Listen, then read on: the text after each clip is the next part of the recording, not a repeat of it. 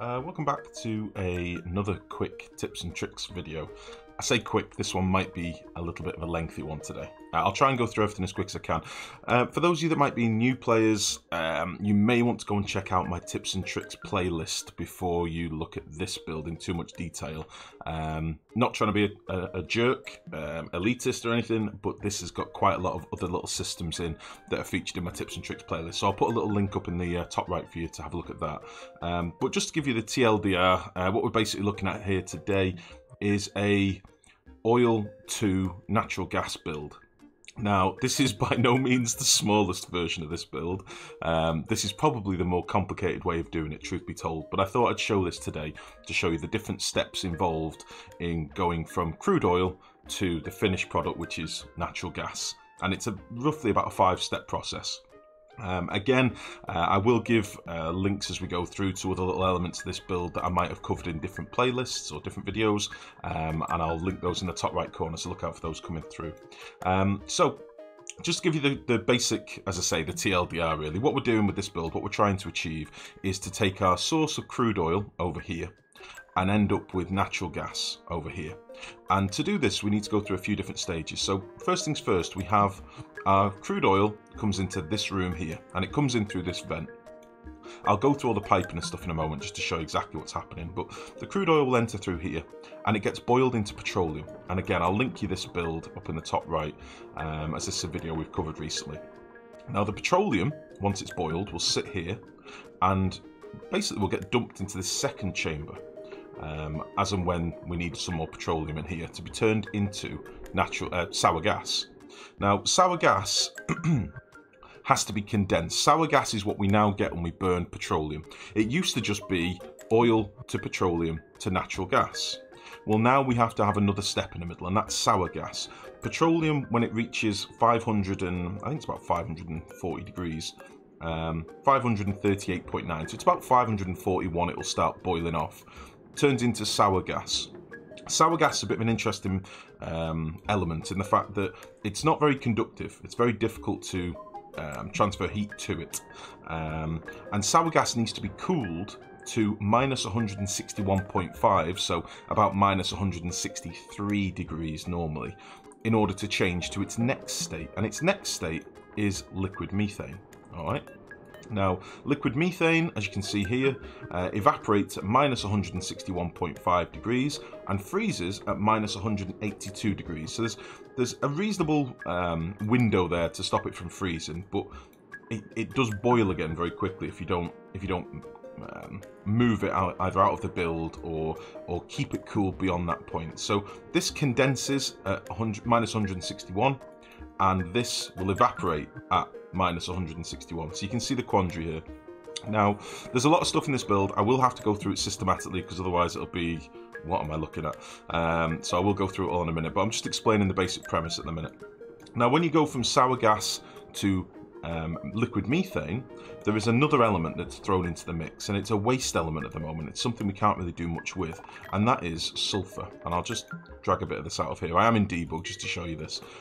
This is sulfur, solid sulfur. Solid sulfur is quite an interesting material. It's not got the worst thermal conductivity. It changes state into a gas if you boil it. It can turn into a liquid if you cool it again. It's an interesting element, but at the moment it has no use in the game. We can't do anything with it. I'm sure in the future it's going to be used for more interesting stuff, but for now, in the current build, which is the Space Industry Update 291640, you can't do sod all with it. So it's a waste element, and basically for every kilo of sour gas that you convert, you'll get around 330 grams of sulfur. So it is a bit of a nasty element in the fact that we lose a third of our sour gas when we turn it to liquid methane. But that is better than the alternative, which is basically just using the petroleum in its raw form. So even though we lose a third of it, we still get, you know, an awful lot of power out of this, and I'll go through that more now. So just to explain what's going on behind the scenes, we've got a lot of liquid piping coming through here, but it's actually very simple. So we've got 2 cooling loops coming through this chamber here, and this is our radiant piping loop. So the idea is that our petroleum will boil in here, So our crude oil boils into petroleum. Our petroleum sits here behind this door and then gets dropped through this mechanical airlock and dropped onto the aqua tuner. At this point, this aqua tuner's job is to boil the petroleum into sour gas, and it does that, as I say, when it reaches about 540 odd degrees. Okay. The sour gas then bubbles up through here, and I've got a couple of different little loops through the system here just to take some of the heat out of it.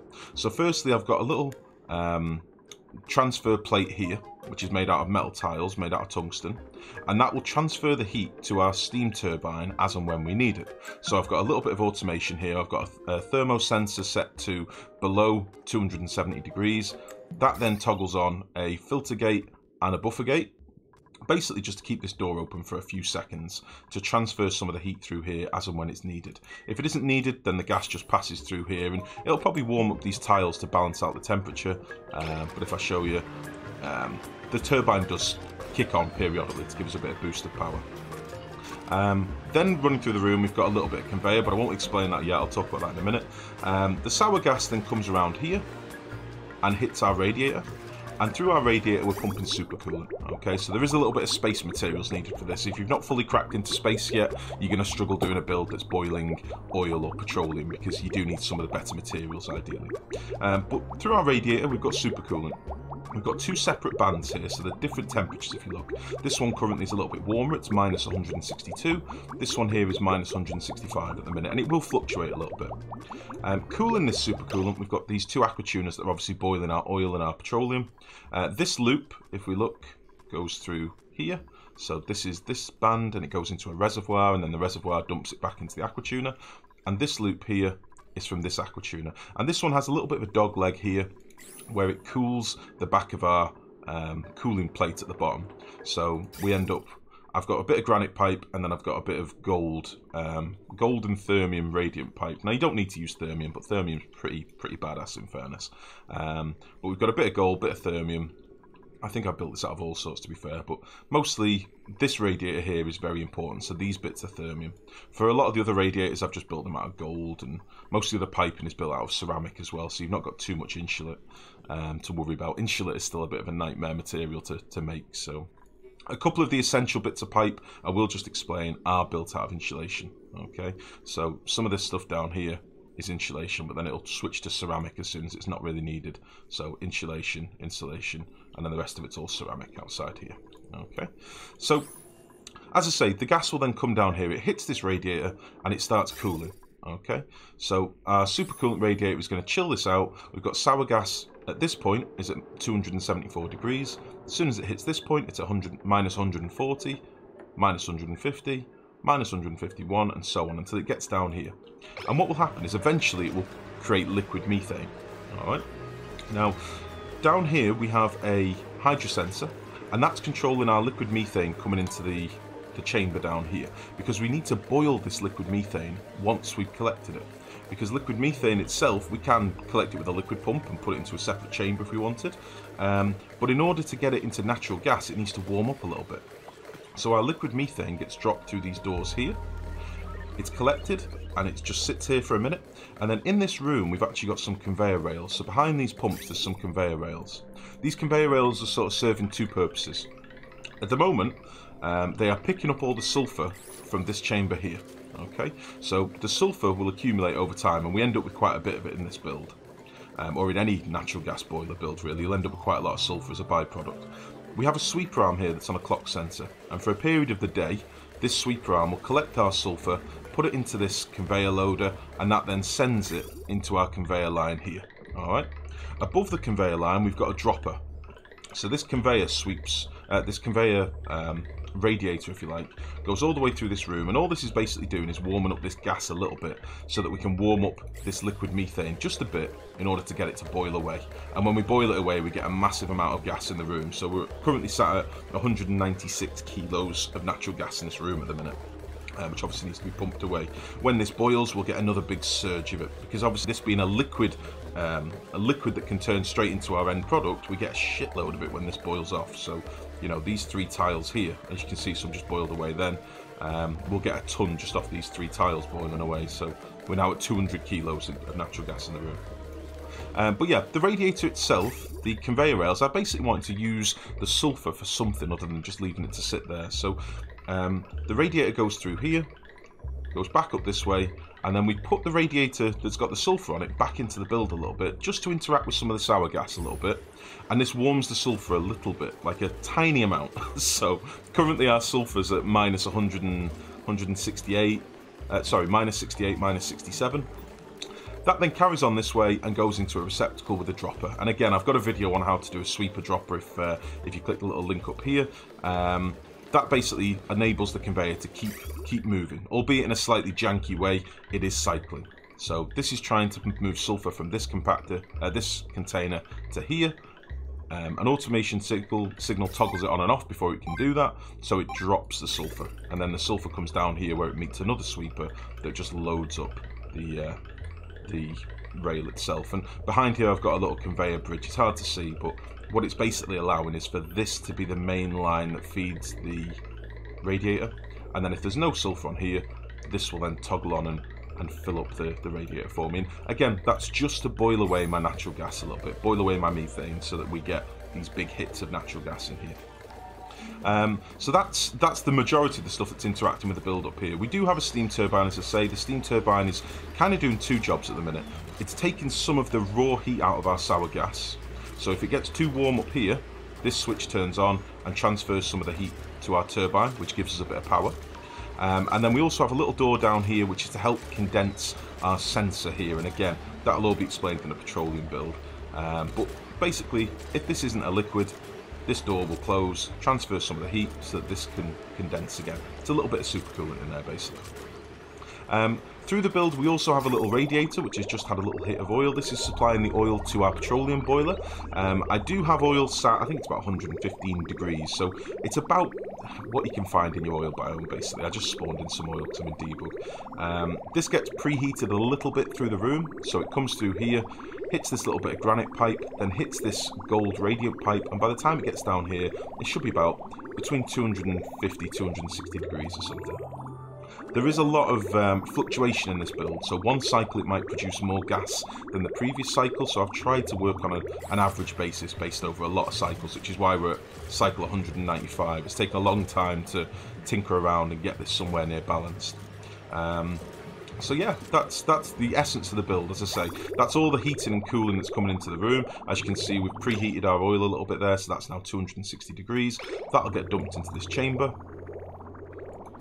and at which point this is boiling off. We've got a sensor here that's saying if you're below 225 kilos, I need more oil. That should have now toggled off, which means there's no more oil coming through here. The pipe will empty, and then that's our petroleum that's going to be sat here ready to be boiled in a minute. Our petroleum down here is now at 530 degrees, so in a minute this is going to boil off. When it does, we'll get another hit of oil through the door, and that'll continue the cycle. Now, the reason I've got pumps in both the top left and the bottom right, I wanted to show the different stages. I wanted to show, there you go, our petroleum's just boiled away now. Once this little bit from this tile goes, this door will open, we get more petroleum. Yeah, I wanted to show the different stages. I wanted to show that, you know, you can just have, you know, a bank of aqua tuners and go straight from oil to sour gas to, you know, a little cooling loop to make your natural gas, but I did want to explain what's basically happening here. I do have some pumps up here in case we have any of this liquid methane boil away. And that gets trapped up here. So we've got a little band of natural gas. I've got a couple of airflow tiles, some temp shift plates, just to balance out some of the temperature between the sour gas and the natural gas. And then I've got a little bit of automation. We've got a gaseous element sensor on a filter gate that goes into an AND gate. And then I've got an Atmos sensor on a filter gate that goes into an AND gate to give the signal for this door. So only if I am above 15 kilos of natural gas up here and the atmosphere is natural gas, does this door open. And then these pumps are just on a simple Atmos sensor. Okay. Now, I've tried to make this build so that it can be powered very easily. At the moment, it's powered by 4 natural gas gens. The entirety of this build is powered by 4 natural gas gens, plus the additional power generated by the steam turbine, which is obviously intermittent, it fluctuates a little bit. But this has been running now for about 70 cycles with just this power grid. It was originally connected to an external grid, but I've removed that now, and this just seems to be running absolutely fine. So this is all that's required to power it. I have collected all the different resources that we get from the actual powering element as well. So we've got the carbon dioxide that we get from our natural gas gens, that's being collected in here. We've got the water that's again emitted by our natural gas gens, that's collected in here. And then we're also getting polluted oxygen, which is collected in here. And it's not a lot, but I just thought I'd show you the other elements that you get from this as well. And then, yeah, the majority of the natural gas itself gets dumped into this overpressurized tank here. And then a little bit gets bypassed into our natural gas gens just to keep them running. And that's it, basically. This build generates, it does fluctuate a little bit, but it runs between 2 kilos a second and 2.8 kilos a second, depending on at what point our gas is being dumped into the room. So you're looking at probably about 2.5 kilos of natural gas produced. It does produce quite a lot of sulfur as a byproduct. It's kind of annoying that we don't really have a use for it yet, but I am putting that to good use, at least in balancing out the temperature of the room, i.e. we're using it to boil our liquid methane, and we're also cooling down our sour gas a little bit as well. So I'll attach the save file for you. Hopefully it will all make sense. I do have one other little piece of automation up here just to explain. This is a NOT gate, so that if these pumps are running, these pumps don't run. It toggles between them basically. So you can see, you know, when these are running down here, we're getting a constant 2 kilos a second of natural gas. But it will build a little surplus. So if you were building this yourself, you'd want to toggle this off so that all these pumps could potentially run at once. But I hope that makes sense. Again, the save file will be there for you to have a play with. This isn't the most super refined mega build. This is just a proof of concept, really, just to show you how to go from oil to petroleum to sour gas to liquid methane to natural gas in 2 different ways. So hopefully it's something that triggers some interest. Me and Mex were playing with this till the wee hours of this morning, having a bit of a play, and we both had very different ways of approaching the same problems. So I'm sure you could come up with a much smaller, refined version. This is just what I came up with, and this is powerful enough to I think it will power around 28 fully running natural gas gens. Again, based on the average, that it does fluctuate a little bit. We do get a roughly 600 kilos, between 600 and 650 kilos dumped in here, and it will either be dumped 3 or 4 times a cycle, depending on how it hits, you know, at the time of the day. So it's a bit hard to get an exact figure on what this outputs, but have a play with it yourself in debug. If you have any refinements or any tweaks that you do and it makes it work infinitely better, let me know. If you have your own versions, then come and share us your builds on Discord. And yeah, it's a really interesting build to me. I hadn't really played with this too much until recently. I did a little Twitch stream on it, and I found it a really interesting process. So hopefully you'll enjoy tinkering with it yourselves as well. So yeah, much love, guys. Take it easy. Bye-bye.